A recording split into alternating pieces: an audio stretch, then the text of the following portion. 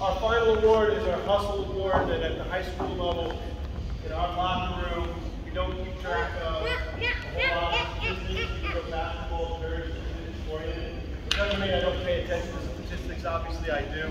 It's very important to us. But a lot of times, players want to know who has the most points, who has the most shots, who has all the most assists, all of these types of things. What we track, we call them our hustle points. Diving on the floor for a loose ball, grabbing an offensive rebound.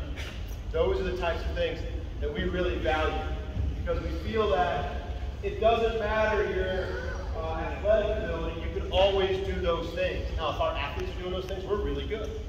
But when everybody is competing and doing the hustle things, we do that. So when we start camp on Monday, I tell our coaches, I said, guys, watch the kids in camp. See who epitomizes that, who shows that for us.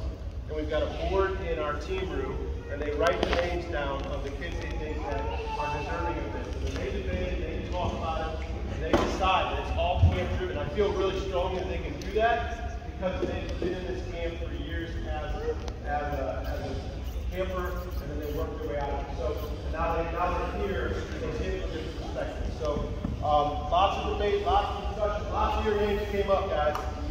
Okay, lots of names came up.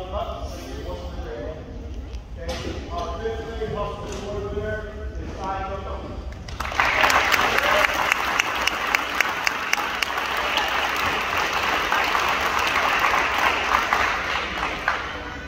Our sixth grade